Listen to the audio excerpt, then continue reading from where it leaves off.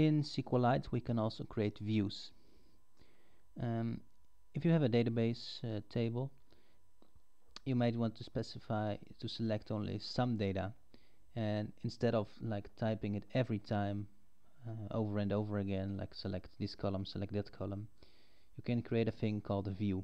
The view is simply a representation of the data, so it's not a new table.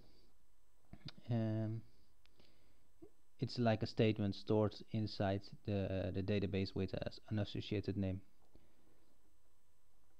And so let's check just a table,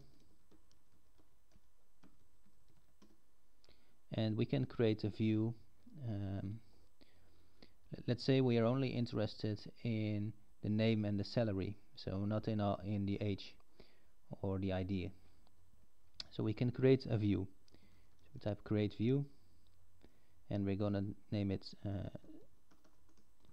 salary view as, and then we can type our query. So select name from employees, sort table. And now that we have the view, we can simply type select from the salary view. So there we go. So this is not actually a table.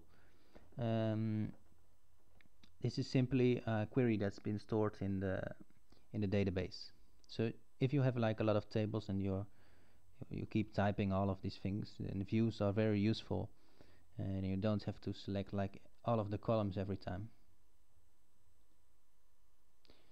If you want to delete a view, you can simply type drop view and then your view name.